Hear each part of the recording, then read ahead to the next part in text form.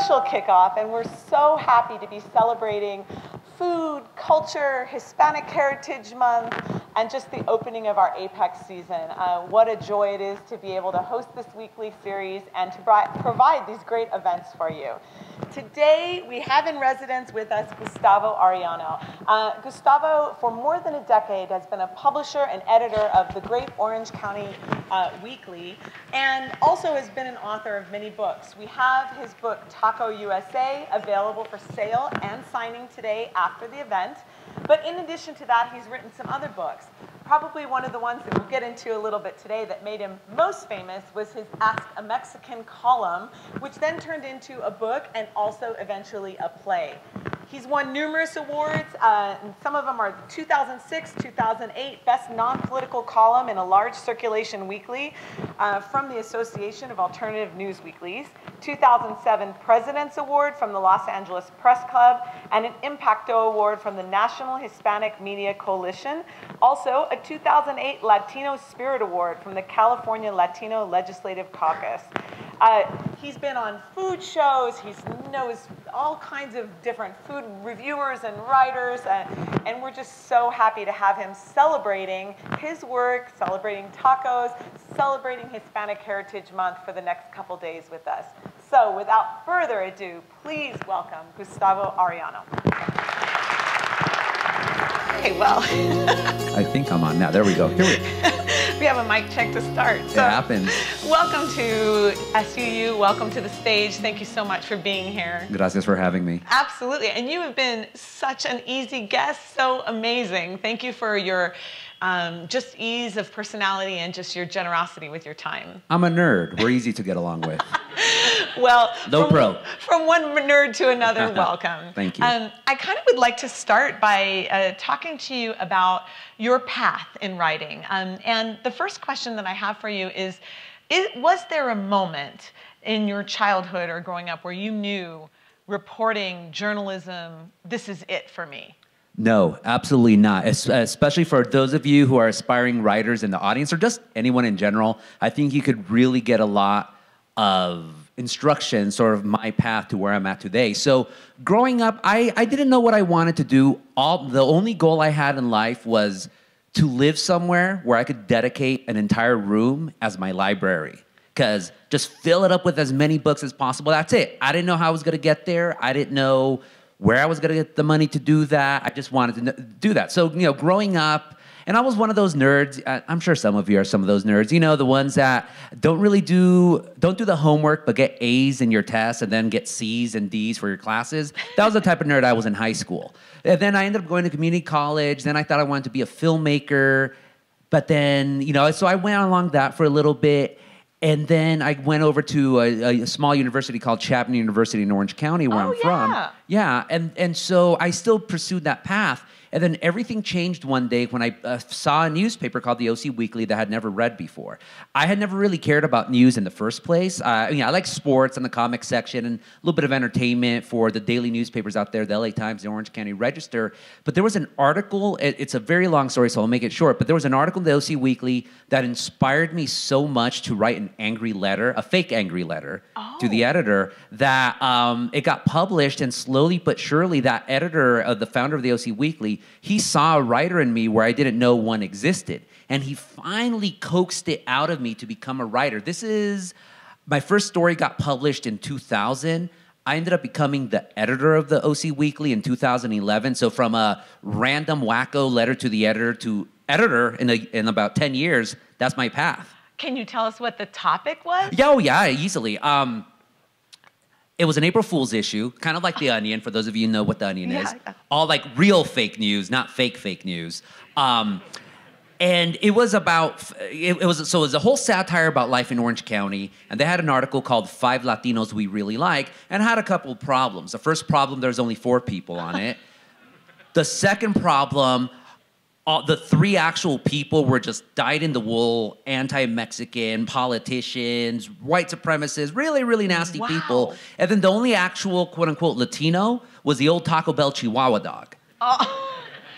It was satire. I knew exactly from growing up, for those of us old people in the audience, Mad Magazine and Esquire and all that. I knew what satire was. I thought it was brilliant. Jonathan Swift for the English classics majors. Yeah. I knew it was brilliant, but I also knew a lot of people were going to get upset because satire is a very dangerous tool to play with. Either it could achieve brilliant results or it could just blow up in your face. I thought it was brilliant. I knew people were going to get upset by it. So I'm like, let me write my own fake angry letter to the editor. So my response, if you read it now, oh God, it's really bad writing, way over the top. Like, how dare you do this? I'm going to boycott outside your offices and hold a hunger strike until you apologize to all Mexicans in Orange County. But for whatever reason, it got his fancy. So he said, well, you know, you seem like an angry young man, but also that you have passion.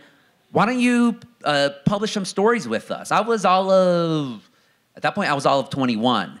And yeah, that's how it happened. So we have a little USC-UCLA rivalry. Sure. You went to UCLA, and was it for journalism or completely something different? So this was, the whole letter writing campaign happened in 2000. My first article happened in late 2000. Then around 2001, it was my senior year at Chapman. But at that point, remember, I didn't know I wanted to be a reporter at that point. I thought I was going to go, well, I applied to UCLA for its Latin American Studies program because I thought my career goal or my career path was going to be a professor of Latin American cinema at UCLA, the best film school in the country, as she laughs.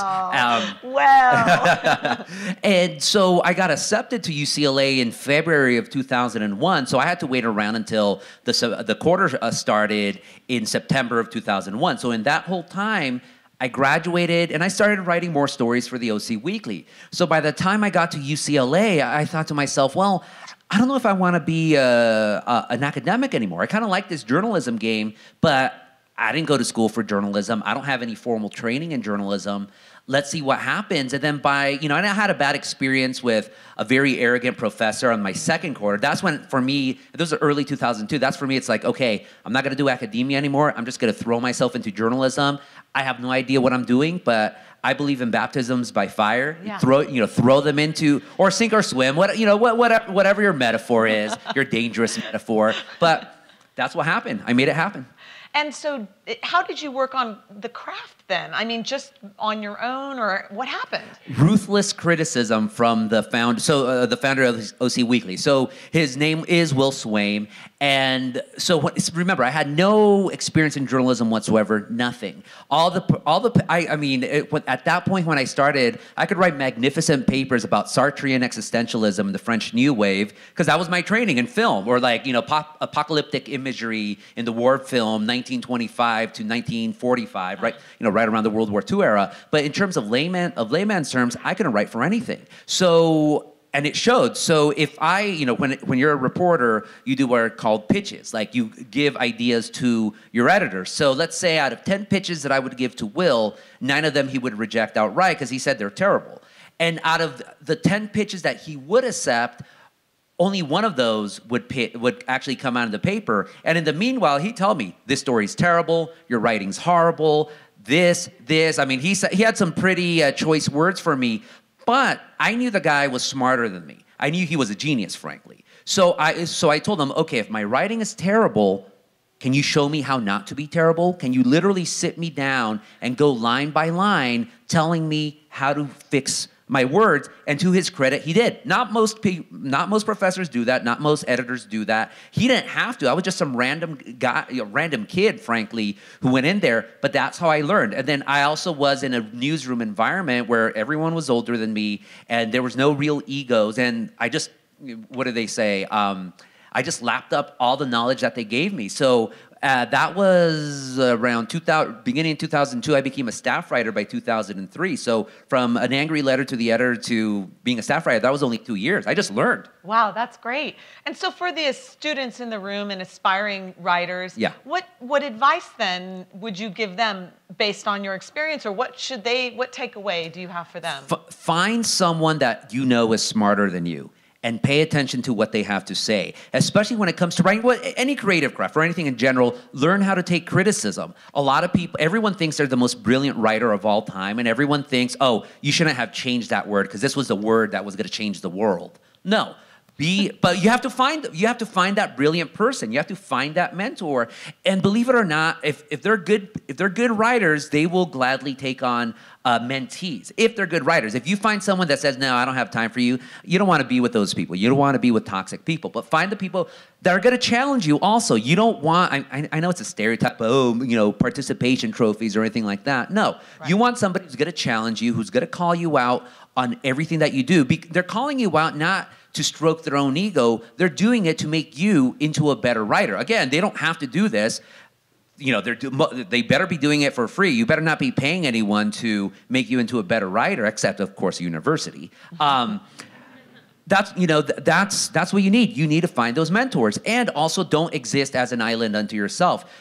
Find yourself a group, but again, you have to find a group of people that you can trust, that they're going to tell it to you as it is, but they're also going to be there to help you become a better person, or better writer specifically. I love that concept. I think the value of mentorship and, as you say, the avoiding the participation trophy type thing, really finding somebody who will critique you and really help you make you feel better. So that's great advice. Yeah, no, I learned that, and once I became the editor, I would get these interns, and I would tell them, like, look, I'm a very busy person. I'm incredibly busy. But I'm always gonna have time for you. But it has to be a give and take. Like, I'm gonna tell you stuff, and if you want to challenge me, please challenge me. And also, again, that's what a good mentor does. Like, this is not lecturing from up above, down below. No, it should be a relationship, and you can challenge. And if you're a smart mentor, you're also going to learn from the people that you're doing. So I would always tell my writers, like, I have my ideas. My ideas, my word is the final word because I am the editor of the paper.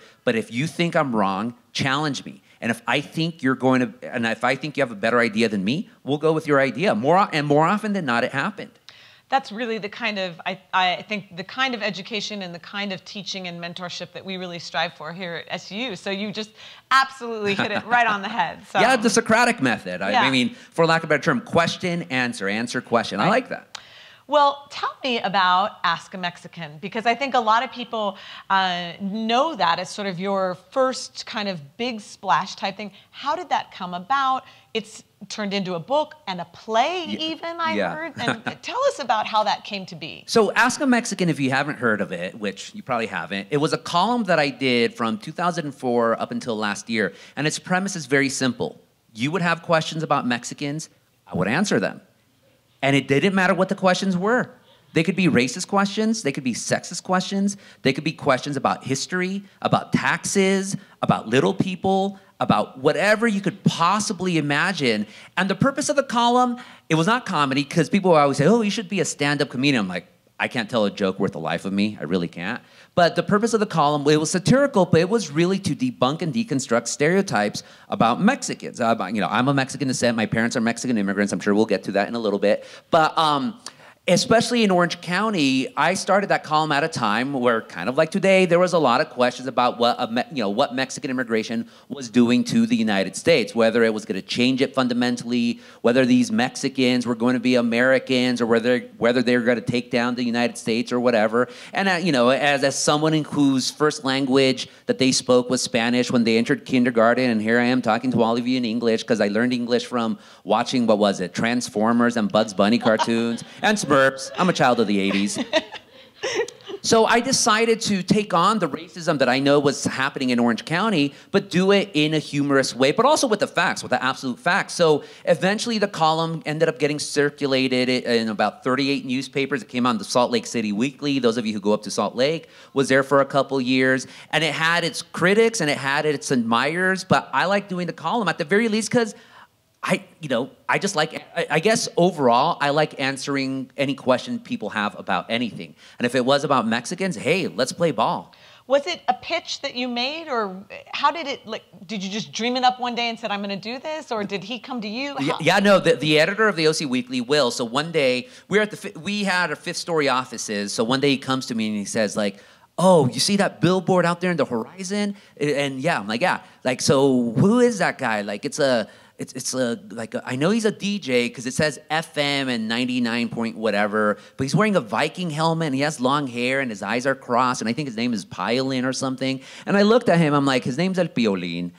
El Piolín, most of you probably don't know who he is, but at one point he was the most listened to DJ, radio DJ in the United States, larger audience than Rush Limbaugh. It was an interesting show. It was a music show, so they would play Mexican regional music, and then when he would talk, half of it would just be Howard Stern, raunchy jokes, but the other stuff would be like advocacy journalism. He'd have doctors on the air taking people's phone calls, immigrant phone calls, how, I have this hurts me, what should I do? He would have educators on to to tell parents, keep your kids in school, taking them after school programs. So really, really interesting mix. And so I told Will, I'm like, you're pretty dumb for knowing not who El Piolín is. Not because you're a white man and all white people are supposed to know everything about Mexicans automatically, but because you're the editor of the OC Weekly. El Piolín first started in Santa Ana, so you should know the community that you're covering. And he could have been mad at me, but he said, there's a lot of people who have questions about Mexicans. Some of them are racist, but not most people aren't. Like, just like a simple question. For instance, some of you might have thought about in the past, why does so much Mexican music either have accordions or tubas, like Oompa music, like Oktoberfest? That's not a racist question. It has a legitimate answer because, like the United States, Mexico is also a culture of immigration, and so you had German and Czech immigrants. The Czech immigrants ended up in northern Mexico. They brought the accordion. The German immigrants ended up in a coastal state called Sinaloa. They brought their brass bands, and so something like that. And so I liked the challenge, so I said, but I also thought no one's going to be interested in it. Like, I wasn't afraid that it was going to be politically incorrect. I don't care about that as long as there's a purpose to it. But as a writer, you want to write stories that people are going to read, that are going to have an impact. And I just didn't think that column would have that. Well, we published the first question, and at the very bottom of the column, hey, if you have any questions about Mexicans, here I am. I didn't think anything was going to happen. Our paper comes out every Thursday. We have staff meetings we had staff meetings at 11. By that staff meeting at 11, I already had 50 questions. Wow. Right, and I'm like, and also as a reporter, when you hit a nerve, you know to keep hitting that nerve. Yeah. So we said, well, we'll just do this column until there's no more questions to be answered. Well, it went from 2004 to 2017. The questions never stopped. That's amazing. And were there questions that would come up repeatedly? Were there any sort of best hits, sort of, as you will? The interesting thing is, remember, this was a nationally syndicated column. I got thousands of questions over the years. I ended up, my column would come out two questions per week, 50 weeks out of the year. So I answered over 1,000 questions. Then my book, half of it was questions brand new to the audience. So I would say 75% of them were unique questions. But yeah, you had some repeats. The Mexican music one's a classic. Another one, why do Mexicans love? Insert the name of your favorite English language group. So you could see it could be, why do Mexicans like Morrissey so much? Why do Mexicans like Led Zeppelin so much? Why do Mexicans like Depeche Mode so much? It's like people cannot understand that Mexicans could actually like music that doesn't involve a big hat. It's amazing. And I would answer the questions. I would answer the questions with facts, with humor. But I always thought the best questions were those where I could actually answer it on stats and on just history especially. And doing it for so long, over a decade of that particular column, did you ever get frustrated? I mean, is it something where you were just like, oh, I can't believe I'm still answering these. I mean, did it get frustrating, or did it always stay fresh and like, I want to help with this? In a way, the fact that there was even an advice column about Mexicans, that's scary. That's scary. That, in a way. But I could do one or two things with that. I could either have gone in that corner and cried and wept and moaned, oh, Mexicans were so misunderstood, everyone's racist. I wasn't raised that way. For me, it's like, all right, you have a question, I'll answer it. And remember, I had the final word, so I would give you an answer. You might not like my answer, but I would like that answer because I was the one who was publishing it. And since it was new questions every week, oh no, I mean, you could never get tired. The question, and by the way, I never made up a single question, only the very first one. But every other question after that, I would only clean it up for grammatical purposes sometimes, or I'd cut them down. But like the questions people would have, like I always like. I won't say what the most offensive question was. Like, you could ask me individually, just for the sake of the audience. But I could tell you what I thought the craziest question someone ever asked me was. Someone asked me, "Is it true that George W. Bush's grandfather?" So we're talking about Prescott Bush. Is it true that Prescott Bush stole the head of Pancho Villa? like, when I got this, I'm like, and it's not an offensive question. It's just the most random question. I'm like, where is this coming from? I did the research, and I could say definitively that no, Prescott Bush did not steal the head of Pancho Villa. But there's a whole conspiracy theory around it, to the point that when George Herbert Walker Bush ran for office, a reporter with the New Yorker, of all places, asked him that question. Wow. It was the most bizarre thing. And so the short of it is that, you know, Prescott Bush, along with all the other Bushes, they went to Yale. They belonged to the Skull and Bones Society, very secretive organization. So the mythology of the Skull and Bones is that, yeah, they went and they stole the head of Pancho Villa, and also the skull of Pancho Villa, but also the skull of Geronimo. So where do people have questions like that? But again, am I just going to leave it alone? No. As someone who wants to learn, I went off and learned it. And one of the things I've really enjoyed talking to you in the last day or so is that desire for learning, that curiosity, and you talk a little bit about your spidey sense as a reporter. So tell us a little bit. I mean, your life now is really interesting. We were talking about how you go around and find stories. Tell us a little bit about like what your current setup is. I will write for anyone who will have me. And I don't say that out of desperation, like, please give me a job. So, you know, before that, let me preface that with, I left the OC Weekly last year in October. It was my dream job. It was the only job I ever wanted, and I had it as editor for 6 years. But I left it because my owner wanted me to lay off half the staff, and I refused. So I've been a freelancer ever since. I write a weekly column about California, the entire state, for the Los Angeles Times. But also in that year, I've basically, this year I'm like, you know what? Every dream publication I've ever wanted to write, let me see if I could write for them. And so far, so good. I've written for the New Yorker. I've written for Time Magazine. I've written for, oh geez, I'm gonna start writing for High Country News, this really great magazine that comes out. I've written for ESPN, the magazine. I've written for Jezebel. I've written all these little stories, and random stuff. Like recently, I wrote a story for Thrillist, this kind of hipster millennial website, but I think does really good stuff. But they asked me, hey, can you find out who invented the term Taco Tuesday? I'm like, okay, sure. And I did it. And I'll save that story later on. But yeah, and so as a writer now, but you know, if you have it in your bones, especially as a reporter, you're always looking for stories. Even right now, like the less than 24 hours that I've had here in Cedar City, I've already seen like, oh, that could be a story. That could be a story. Like as a writer, you know when there's a story is there for you, and you also have to be open for it all the time. Like there's never a time where like, okay, I'm going to turn off being a reporter. No. Right. Always, always. Well, let's get into the book and let's get into the writing. And I mean, this book will make you so hungry, and we definitely have them for sale, and Gustavo will be available to sign them. And I think that was one of the things that you say is that you kind of wanted to make people hungry with the book. And the quote that I have is just great. You're talking about Manuel's special, this one particular 5 pounds, beans and rice and guacamole and sour cream, and your choice of meat, juicy nubs of grilled chicken, carne asada burned into succulent charcoal, shredded beef that sticks between molars for hours afterwards. And you talk about it being wrapped in a flour tortilla that, if laid flat, can serve as a swaddling cloth for a puppy. I mean, I try too hard. It's just awesome. But thank you. And this kind of just, I don't know, lyrical, you know, sumptuous writing is just throughout the book. So let's get into it. And can you tell me, before we get into specific taco, tortilla, salsa, all these things, how did the book come to be? So I was in New York City. That would have been 2008. My second book, Orange County: A Personal History, had just been released, so I had a book signing. So I was with my book editor and my book agent at the time. And another thing, at the OC Weekly, the longest job I had was as a food critic. So I had been writing about food almost from the beginning, since 2001. I had a weekly column also about just hole-in-the-wall restaurants or whatever. So we go to this dinner at some fancy place, and I tell him like, this food's whatever. We should go to the place I was back earlier. I went to this Haitian restaurant that had fried goat with like, it was pink beans. They weren't garbanzo beans. There was this pink beans with a white rice, and then they had this vinegar sauce that had habaneros inside of it, and just a crunch. I love goat. If you've never had goat, very underrated meat. Oh, I love it. Only the world's superior cultures like goat. Think about that.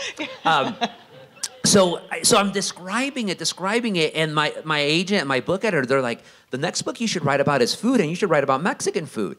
And this is another interesting thing about me. I'll get offers, and at first I dismiss them, but then I smarten up, and then I realize like, oh, why are you like ignoring this? So at first I'm like, no, there's all these books about Mexican food, all these cookbooks by like Bobby Flay and Rick Bayless and all these other people. But the idea stuck in my mind because they're like, no, you should do something about the history of Mexican food. And I still assumed that people had done it. So that night I go back to my hotel room, I go to Amazon, I just start Googling different Mexican cookbooks and all that. And it turned out no one had done ever a full-fledged history of Mexican food in the United States. There are histories of Mexican food in Mexico. There's little chapters on various things. And then as a reporter, I start looking at these things. And then I start seeing, how can I put this? I start seeing mythologies for what they were. So I just start Googling like, oh, like who invented the margarita? All of a sudden, there's like 12 different origin stories from the somewhat plausible. So the one that I believe is the most, no one knows, by the way, for sure. The most plausible one I believe is that the margarita is a take on a Prohibition-era drink called the tequila daisy. And the daisy flower in Spanish is a margarita. So it's almost the exact same cocktail. So that's the most plausible one. And then to the completely implausible, some people think that the margarita is named after Rita Hayworth because Rita Hayworth's real name is Margarita. It wasn't named after Rita Hayworth. So I start seeing all these mythologies. So as a reporter, I'm like, there's a story there and a story there. So I just started crafting this book. Oh, for 2 years, I traveled all around the United States eating nothing but Mexican food. It was magnificent. So that was kind of the prep, right? You just sort of went and started traveling. Archives, interviewing people, eating, getting suggestions, getting more suggestions. And more importantly, and I talk about this in my book, having assumptions, yes, but then also allowing those assumptions to be proven completely wrong. And yeah, the book came out in 2012. It's interesting because it sold well. Ask a Mexican was a national bestseller. My second book was a complete bomb, but that's a whole other story. Then the third book sold well initially, but it just keeps selling and selling and selling ever since. So my publisher is very happy with it, and it's had a completely. It keeps not reinventing itself, but it keeps replenishing itself as Mexican food. Even though it already was in 2012 part of our day-to-day diet, but it just becomes more and more popular, and more innovations happen, and more stories start coming out of it. And you sort of talk about how it has had this long resurgence as food culture has transformed in the last even 5 years. Yeah. Do you have comments on your perception of how food culture has changed even since the book was published? Oh my God, food is cool now. Food is cooler than ever before, which I know sounds strange, but with one of these, Instagram, like almost everyone takes photos of their food and then they post it to Instagram or Snap or whatever your social media is. You're all trying to show your neighbors, your family, your friends, hey, I found this really cool spot. And so that has also changed how the food industry approaches their food. Now everything has to be, Instagram ready and pretty and all of that. But also that's also showing people different food ways that maybe they would have never really thought of. And this really goes, like, I would argue more than 5 years, probably like 10 to 15 years ago with the Food Network. And then you also start having these chains realizing, hey, we have a specific style that maybe might travel. So, the Southern California example, of course, In-N-Out, the very famous cheeseburger chain, has spread to Utah, to a little bit Arizona, Texas, but also Utah. Your famous Mexican restaurant chain, Cafe Rio, it came into Orange County about a decade ago. I like it. I like their tortillas, their flour tortillas, best of all. They do good stuff. And they're finding success because they're coming with their style of food into an audience that historically had never even considered it, and vice versa. Yeah. And in the book, I mean, of course, we'll get into tacos, and we want to tease little bits of the book, and there's just so much great stuff in it. Some of the earliest food in the U.S. that really kind of made a name for itself was not actually tacos. It was more tamales, chili. Can you tell us a little bit about that? Yeah, okay, so I'll give you the two assumptions that I had in my book, and I admit them. The first assumption that I had was that up until around the late 1960s, that Mexican food was not popular in the United States outside of the American Southwest. And the second assumption was that there was such a thing as authentic Mexican food, which we'll leave the authentic part for later. But both of them are completely wrong, by the way. So it turned out that as soon as Americans tasted Mexican food, they became obsessed with it.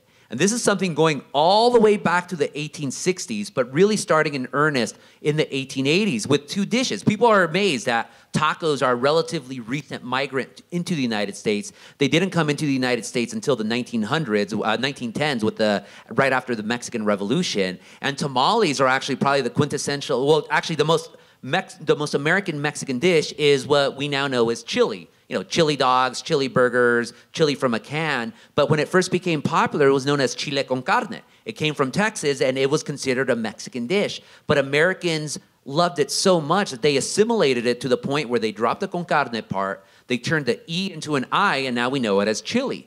But just as popular are tamales. Tamales, of course, one of the oldest meals in the world that has relatively not changed. All it is masa, corn turned into a corn dough, and then a filling inside, and there's your tamales. Well, tamales, Americans were eating tamales starting in the 1880s all across the United States, really after the 1893 Chicago World's Fair. I mean, I did this research. So you had tamales in Utah going back to the 1890s. You had tamale parlors, tamale vendors, little tamale, or like men with their little tamale pails going all around.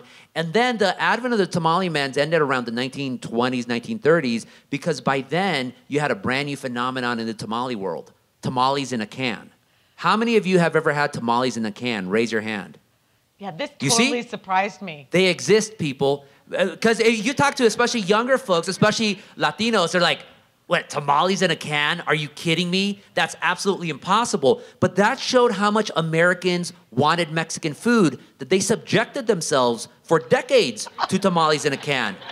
It was a multi-million-dollar industry. There's only one place now that that's actually a story. I have to do it. Yeah. But there's one place now that makes tamales in a can, and they sell it to like preppers and survivalists. It's like it's Southern California, because now you don't need tamales in a can, because almost every Mexican restaurant or most places in the United States have some people who can make fresh tamales. Yeah. But again, it shows just going back to the 1880s until today, Americans have loved Mexican food. What were those tamales in a can? I mean, I've never seen, what were they? Small, I'm thinking like sardines, you know? Or are Not they that bigger? small. No. Small folks wrapped in wax paper, really just, so it was corn dough, and then the center was very specific. They would have like beef or chicken, but it was ground. They weren't the best things, but again, Americans wanted Mexican food. Americans wanted authentic Mexican food so much that they were willing to do that. And that's one of the things I try to point out in my book. It's very easy to make fun of, you know, non-Mexicans and their relationship with Mexican food. I'm sure you've seen recently that poll showed that Taco Bell was the most popular, the best Mexican restaurant in the United States. And people are crying, oh my God, Americans are so dumb with their Mexican food. No. You are discrediting Americans.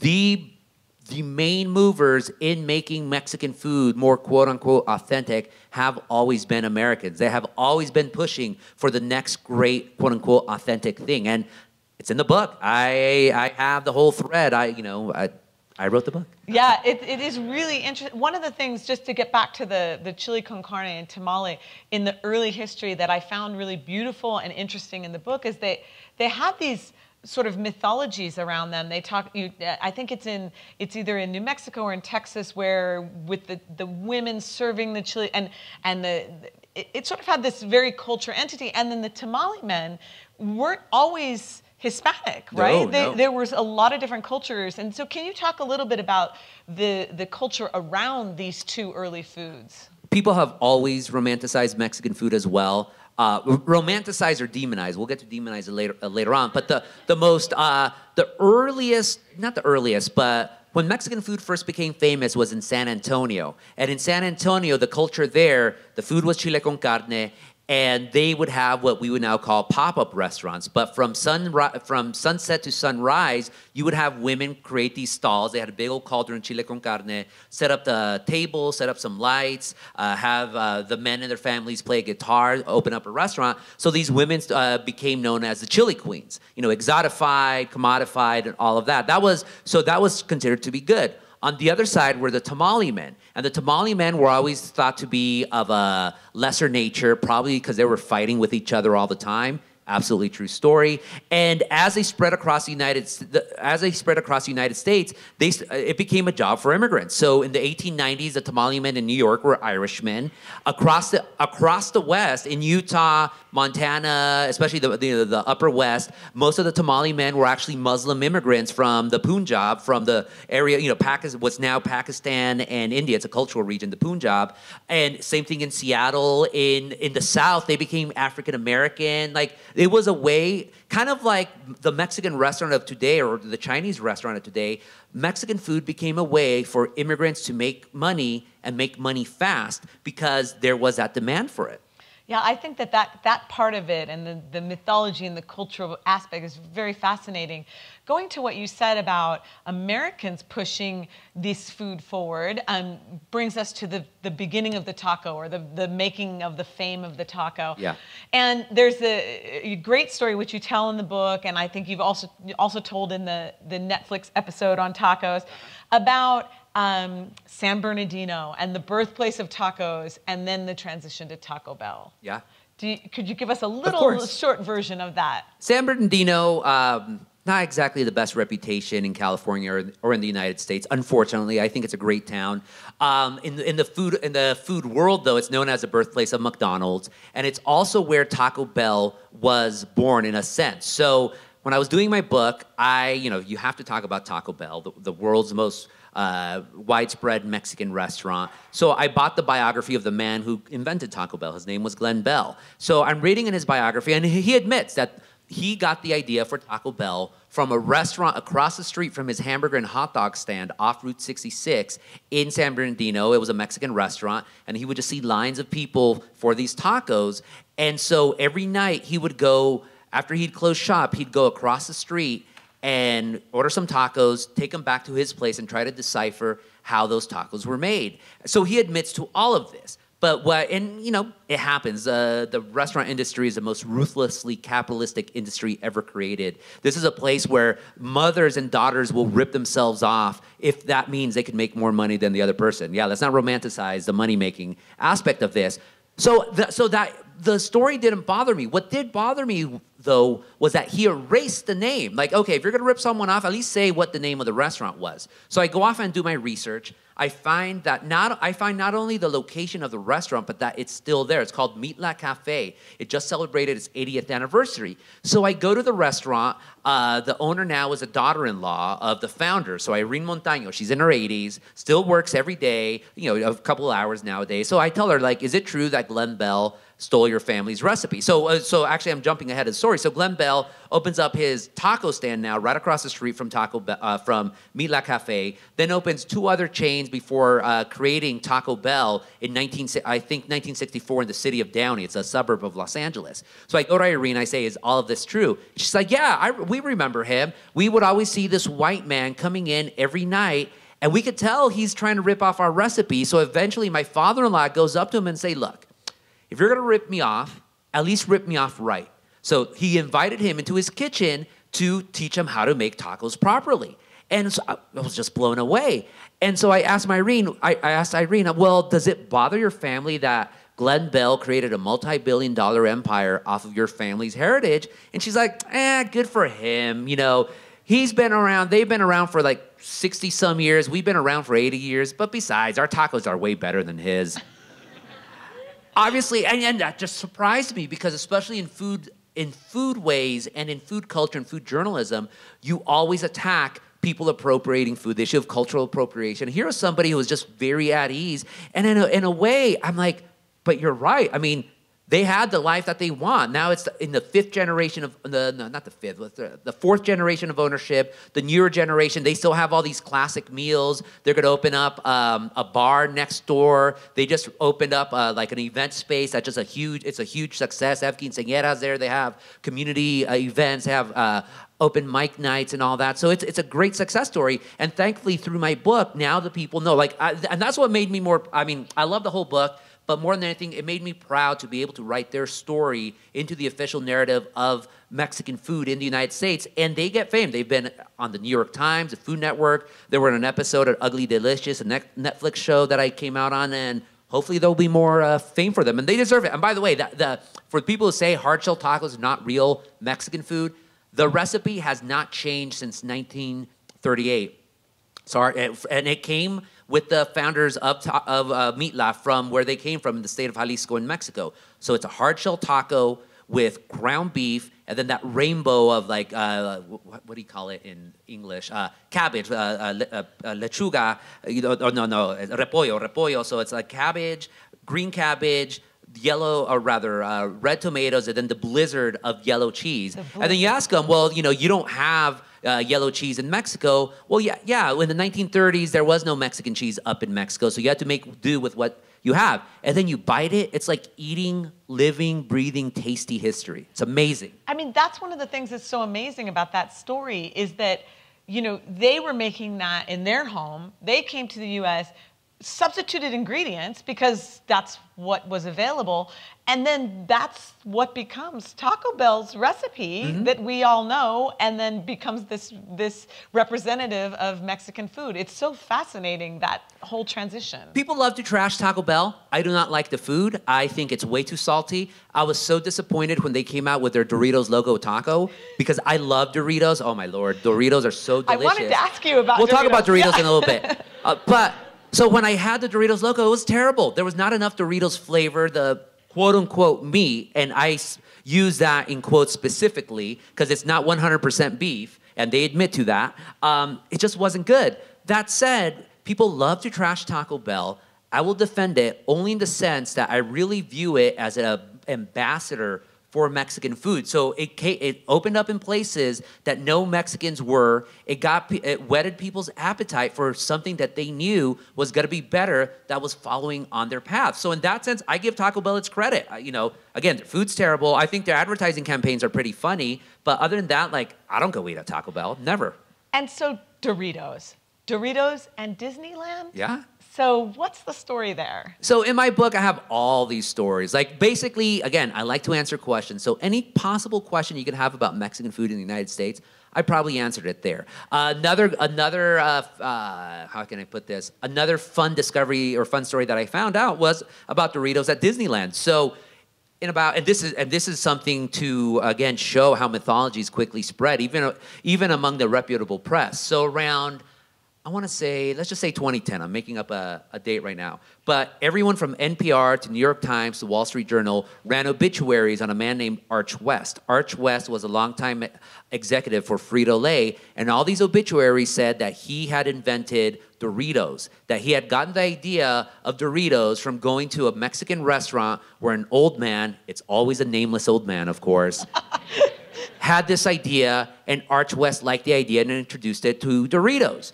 So immediately, again, those warning signs, like, old man, no, you're making this up. But in my mind, I'm like, how can I try to figure out the truth behind Doritos? So I'm interviewing this guy, one of the pioneers of Mexican food, mass-produced Mexican food in Southern California. And then somehow it comes out that he said, yeah, my family invented Doritos. I'm like, come on, really? So he comes with the documents, he comes with the paper, and the papers, and lo and behold, it's absolutely true. So the story, the Morales family, a family of Mexican immigrants, they had a tamale-making factory in Anaheim for decades. When Disneyland opens, they get the contract to be the commissary for all the restaurants in Disneyland, all of them, that opened up the very first day. Within a year, Walt Disney himself knew that Mexican food was very popular, so he opens up a Mexican restaurant sponsored by Frito-Lay called Casa de Fritos. So everything came with Fritos, of course. They had tacos, they had this, and that. They were frying the taco shells fresh and all that. And it was the Morales family that ran it. So one day, one of the older Morales, one of the Morales people comes in. Their workers are teenagers, Americans, and they see that the teenagers, they would fry the shell wrong, they would break it, and so they would throw it away. So the Morales family goes and says, no, don't throw them away. Let's reuse them. Let's put some cheese powder on them or sprinkle some cheese on top of it, and let's just give them as a snack to the customers. Immediate smash, but they don't tell Frito-Lay. A year later, Arch West comes and gets angry at the Morales family. He says, you're only supposed to sell what we tell you to sell. And the Morales family's like, look, we're not selling them. More importantly, look at everything, look at what a sensation they've become. So Arch West goes back to Frito-Lay. They give a contract to the family to produce them for a year. So for a year, they stopped making tamales, just nonstop Doritos production in Anaheim, and it becomes an immediate smash. So the Morales family, they ended up selling all of that to Frito-Lay. They're wealthy beyond belief. But yeah, so that's a true story. And then it was confirmed by other Frito-Lay executives. So the Wall Street Journal and all these people, they didn't know any better, because what they did was Arch West said, yeah, I invented Frito-Lay. No one did any research on it. And a lie gets published. Wow. Yeah, I'm all about, how do you say, excavating lies and just burying them somewhere else. That's great. And another topic that I think is quite beloved right now is the taco truck. Yeah. And can you talk about, you know, just your experience with them and the power that they have had in sort of propelling Mexican food culture? Do you have taco trucks here in Cedar City yet? Mm-hmm. Kind of getting there? A little bit. Getting there. More are on their way, coming up I-15 as we speak. Yes, exactly. From LA. Yeah, from LA. Oh, absolutely. No, so it's interesting because the taco truck, as long as there's been mobility, there's been Mexican food. So it used to be horse wagons, tamale wagons specifically, going around town, especially in LA. LA, we love our mobile vehicles. Once the combustible engine became a thing, all of a sudden you had tamale vendors on their cars. And then, especially with Southern California in the 1950s, you had a lot of food trucks. There's food trucks. This is before Mexican food, because there was a lot of construction. It was easy to get these food trucks out into a construction zone, feed the men that were working there, and whatnot. And this is the 50s. This is the 50s, yeah. And they would sell some Mexican food, but still they'd sell cold-cut sandwiches and, you know, whatever the people wanted to eat at the time. The first full-fledged food truck, or taco truck, came in the early 1970s, a famous chain that still exists in Los Angeles called King Taco. It was made out of a tricked-out former ice cream truck. Everyone thought he was crazy. He parked on Olympic Boulevard in East Los Angeles, Raul Rodriguez. Everyone thought he was crazy. People said, like, no one's gonna buy tacos for a truck. People want them from a taquero, from a taco man, or like from a actual taco place. Well, it became a sensation. What's interesting though was that they were, for the most part, they were illegal, or there was a lot of restrictions against them for decades and decades and decades.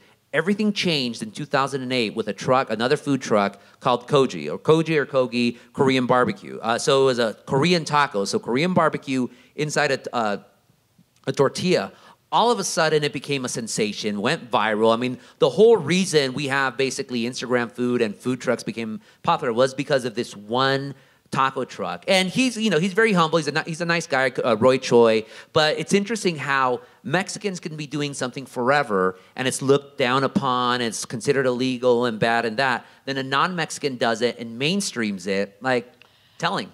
Well, that leads into sort of two different threads that I wanted to get into. One is this idea of the openness and the fusion of Mexican food and both in Mexico and in the U.S. And that's something that's really fascinating to me. And you said very early in the talk how Mexico is also an immigrant culture. And we watched last week, some of us here watched the Ugly Delicious episode, cool. And with the portion on the Arab tacos. Yeah, yeah. And I'm Armenian, which is kind of fun because like the shawarma, and I didn't realize, I always think of after the Armenian genocide, everybody coming to the U.S., but no, a lot of Armenians and a lot of other cultures that would propagate that kind of food also went to Mexico, and particularly in Puebla. So can you talk a little bit about this openness that exists in Mexico that we maybe don't know about or don't realize? The reason Mexican food is one of the world's great cuisines is specifically because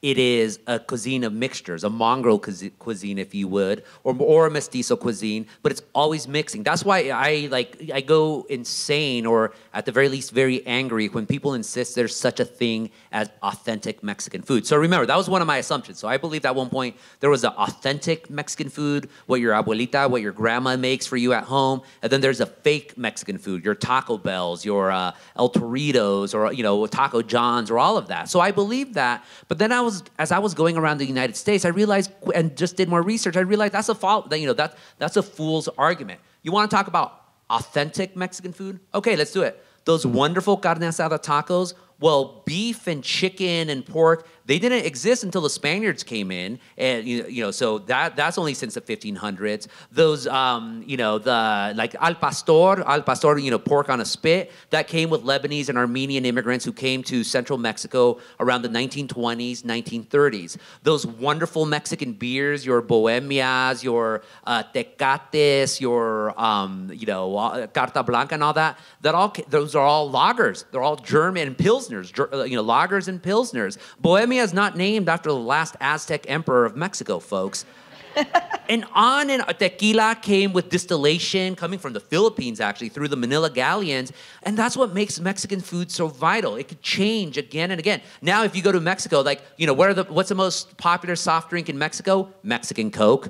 What are people eating? White bread, pan bimbo, which is just white bread. Like, all of that came through America. And so in Mexico, you accept that food and you make it something else. When you have a cuisine that does not evolve, it gets boring.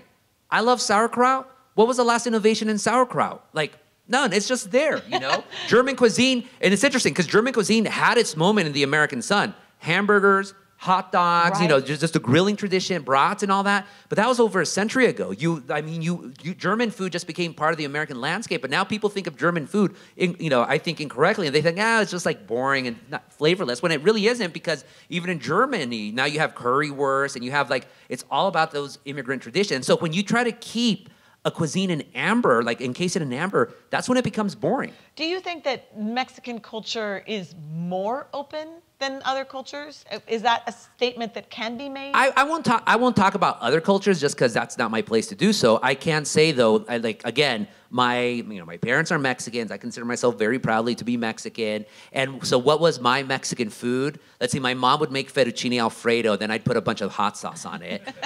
We thought that was Mexican.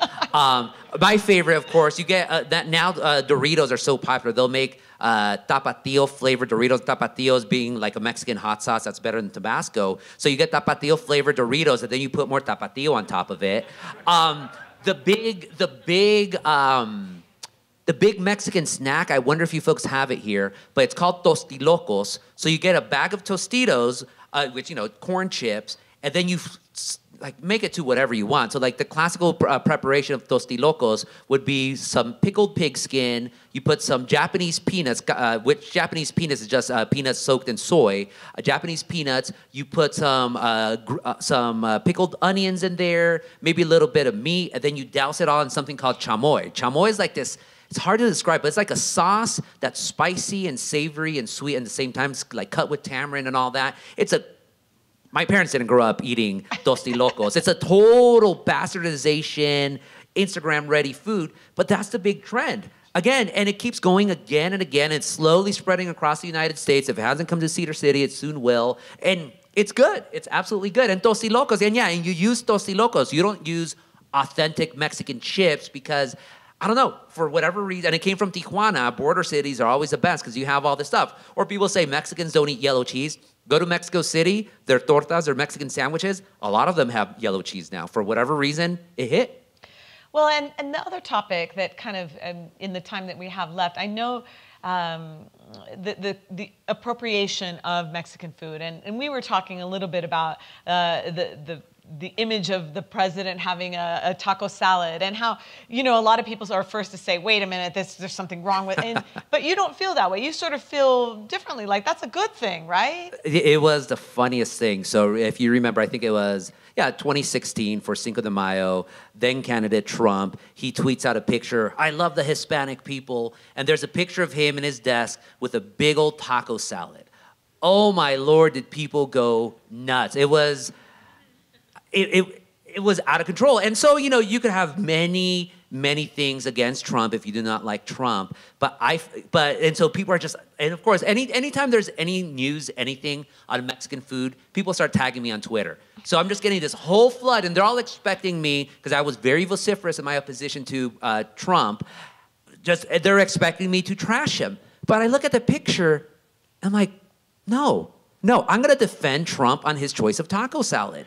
People are saying taco salad's not real Mexican food, and of course Trump would like taco salad because he's inauthentic, blah, blah, blah. So I do this post saying, again, you could have many reasons to oppose Trump, but the fact that he himself likes Mexican food is a step in the right direction. Because historically, the way to demonize a people completely 100% is to basically say your food is inedible. The first depictions of, the first accounts of Mexican food in American letters dates back to the Texan War, Revolution, when they separated from Mexico. And the soldiers who were there, they just said, the Mexicans are evil people basically because they like chili pepper, this stuff from hell, literally. There was this dispatch that I talk about in my book that people said that, so the Battle of Goliad, they just let the Mexican soldiers just, their corpses rot there. And so a decade later, a guy was writing about how cows went to the pasture that grew over those dead Mexican soldiers, and they died because the grass was contaminated with the blood of those Mexican soldiers that was completely spiked with chili peppers. And so you see that in epithets that people use against people that they don't like. So Mexicans called beaners, French called, frog eaters, all the slurs that people use about Chinese and what they supposedly eat. So you use that to demonize people. So the fact that you have someone eating the food and liking it, that's a step in the right direction. It's a baby step, but it's a step. And then specifically about the taco salad, no, the taco salad is a Mexican dish. It was invented by the same Morales family at Disneyland. And I would say a good taco salad's not bad. You have the crunch, you get the sour cream, you get the picadillo, the ground beef, a little bit of lettuce, you put some salsa. It's not my favorite dish, but if you have a good one, it's not a bad thing. Well, and that leads me to kind of a great sort of getting to closing question, and I'm sure you get asked this all the time. Do you have a current favorite taco or favorite dish or favorite place? And I know there's millions and it changes all the time, but is there something that you're really turned on about right now? I had the food at Brody's yesterday. That was really good. Tacos really, really good. No, seriously, no messing around. The horchata especially was great. Well, recently what I've been doing for the NPR station down in Southern California, KCRW, I've been part of what we call the tortilla tournament. So think Final Four style, 64 tortillas, 32 corn, 32 flour, 4 brackets, ranked 1 through 16, all going down. The final is this Sunday. If you folks can drive all the way to 7 hours down there, why not? But the 4 best tortillas in Southern California, 2 corn, 2 flour, we're gonna match them up to see who is a true champion, corn or flour. Wow. Right now, I'm just looking for tortillerias. Like, I'm looking for people who make fresh tortillas. I'm looking for great tortillas. If you think flour tortillas are terrible, you've never had a good flour tortilla in your life. If you think you know what corn tortillas are, you probably don't, only because most of the stuff that you can buy at whatever the supermarket chain is here, Kroger's or Albertsons or whatever, excuse my ignorance on that, but most of them come from one company. You're probably buying for flour Mission tortillas, or if you're buying corn, probably Guerrero tortillas. They're both terrible. They both taste, they taste worse than cardboard, and it's done for a specific purpose. I can't go into the whole, oh no, I know what I'm talking about when it comes to this. I won't go into the whole story, but the people who make, the company that makes Mission and Guerrero tortillas is a company called Gruma. I tell the whole nasty story in my book, but big food publication recently did a story on them with the title, and they made it up, not me. They called them the Tortilla Cartel. Yep, they're that nasty and they're that dangerous to tortilla culture in both the United States and Mexico. So eat your local tortillas. Someone makes them, I promise you. But when you get a good tortilla, it's a life-altering taste. Absolutely. Oh, you laugh, but Go to Sonora. Go get a good flour tortilla. Mind blown. And tortillas have even found their way to the astronauts. Tortillas are in outer space. Oh, astronauts love flour tortillas because unlike bread, they don't leave crumbs. Remember, we're talking about a space station or a shuttle. Everything's very sensitive. And you could put in peanut butter and jelly. You could put butter. You could eat them as is. And so apparently, I haven't been to this place, but there's a flour tortilla shop right next to or near NASA's headquarters in Houston, where the astronauts go before they go. They go up in space and they take and they don't have like special preservatives. They just get it right fresh off the stove. It's fantastic. Amazing. Well, that's such an appropriate way. Okay, tortillas are in outer space. Tortillas are cosmic. They're cosmic. And last question, what do you think the future holds? Do you think it's just going to keep mixing, keep melding? Is there a cap? Is there a fame cap? What does the future hold? Again, though I describe Mexican food in the United States as a 7-layer bean dip. So you start at the top. Americans, and I always land on the Americans, of course. Americans, they hear about a Mexican food, and so they go out and seek it. Either they travel to Mexico, they cook it at home, they go to a Mexican restaurant, and they eat that food, and they love it, and then it becomes part of their day-to-day diet, and then they say, okay, what's next? This is no longer authentic. I want something, quote unquote, more authentic. So though I don't believe in the concept of authenticity with food, I do appreciate and respect the allure of it to make food better, not just with Mexican food, of course, any ethnic cuisine. And so it goes on and on and on. So at one point, Taco Bell was considered to be authentic food because it was not too removed from the base. Now, of course, it's all the way down here. Now you have at the top taco trucks or molcajetes or whatnot. Another food's gonna come. Like I said, those tostilocas are coming your way. Do you guys have bacon wrapped hot dogs here, Mexican style? I don't think so. They're coming your way.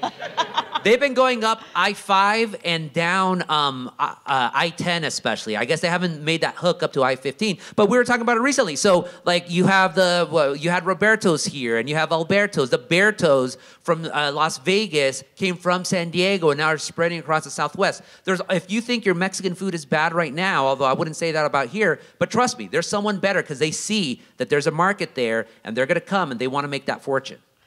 Well, Gustavo, thank you so much for your time. The book is Taco USA. It's available today for sale and for signing. And thank you so much for the discussion and the generosity of your time. Thank you all for coming so much. Thank you all for coming. Appreciate it. Thank you. See you next week. Thank you.